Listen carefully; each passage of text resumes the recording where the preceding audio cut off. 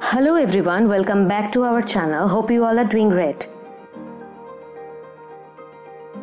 Today we are going to learn about the spectroscopy and beer-lamberts law. Now, what is spectroscopy? At first, we have to know about it. It is the study of the interaction between electromagnetic radiation and matter. This matter can be any atoms, molecules or ions. The electromagnetic spectrum ranges from very short wavelengths like gamma rays to long wavelengths such as radio waves. The visible range is approximately 400 to 700 nanometers. Now coming to the types of spectroscopy. When the electromagnetic radiation meets the matter may absorb, emit, or scatter the radiation. Depending on which, there are three types of spectroscopy: absorption, emission, and scattering. Today we will talk about only absorption spectroscopy.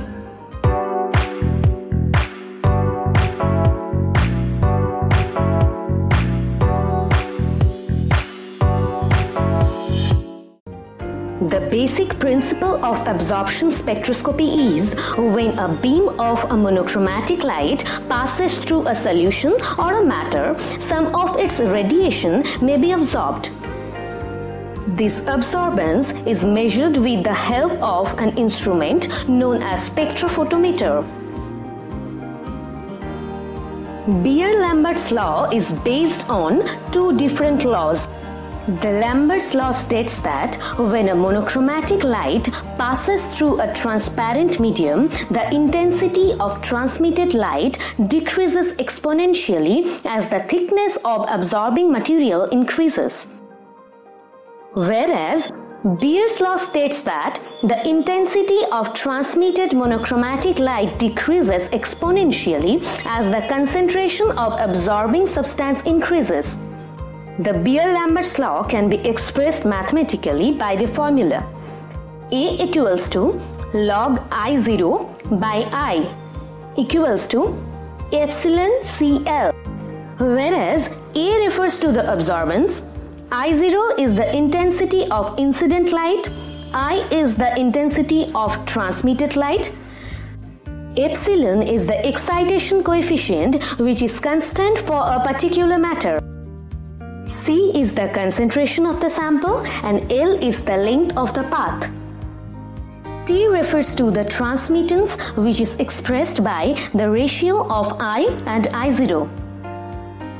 If we derive the relationship of absorbance with the percent transmittance from the above formula,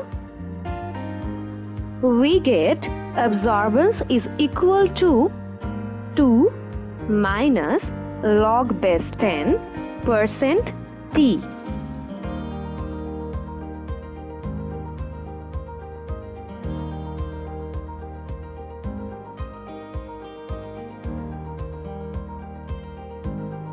So in spectrophotometer, you can get both the reading of absorbance and transmittance.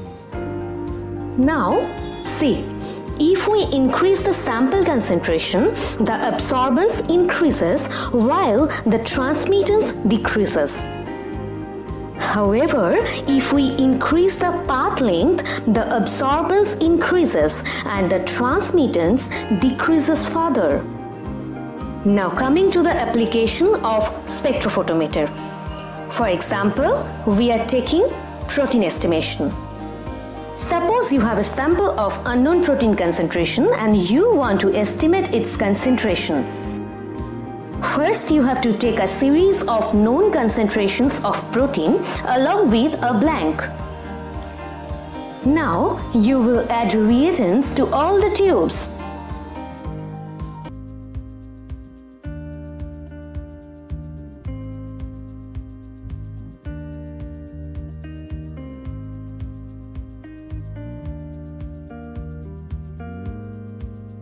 The protein will give color after reacting with the reagents. The color intensity is directly proportional to the protein concentration. Now, you have to measure the absorbance of each known concentrations of proteins along with your sample. When you plot those readings in a graph, it will give you a standard curve. From the standard curve, the value of one absorbance is calculated.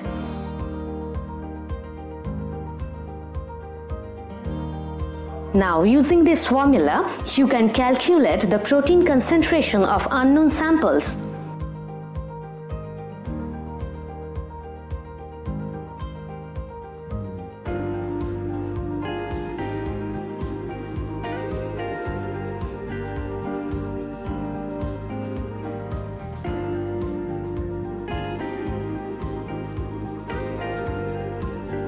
Apart from protein estimation, spectroscopy is used to measure DNA or RNA concentration in enzymatic assays, in ELISA, or measuring any concentration of molecules which give any color of the UV visible range when in a solution. If you like our video, please give it a thumbs up and don't forget to subscribe our channel and press that bell icon right next to the subscribe button so that you get notified every single time we upload a video.